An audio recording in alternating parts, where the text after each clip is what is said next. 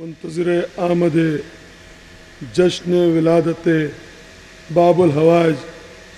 موسیٰ بن جعفر علیہ السلام کی مبارکباد سب سے پہلے بقیت اللہ العظم حجت اللہ حجت ابن الحسن العسکری صاحب عصر والزمان یوسف دورہ یوسف زہرا مہدی دورہ امام عصر عجل اللہ تعالیٰ فرج و شریف کی بارگاہ میں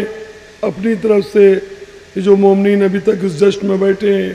ان کی جانب سے اور شان حیدر کرار کی جانب سے پیش کرتا ہوں، اور تمام دعاؤں میں افضل ترین دعا یہ ہے کہ مولا اپنے ظہور میں شتاب فرمائیے۔ زمانہ بہت خراب ہو چکا ہے، ہم کو اپنا صحیح و سالم عقیدہ بچانا بہت مشکل ہو رہا ہے۔ آپ اپنے ظہور میں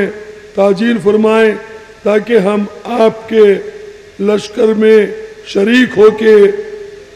آپ کے ناصر و اعوان کا شرف حاصل کر کے امام حسین علیہ السلام کے خون کا بدلہ لے سکیں۔ مولا دعاؤں میں سب سے بڑی دعا یہ ہے کہ جب تشریف لانا تو ہمیں فراموش نہ کرنا، ہمیں اپنے لشکر میں شریک فرمانا،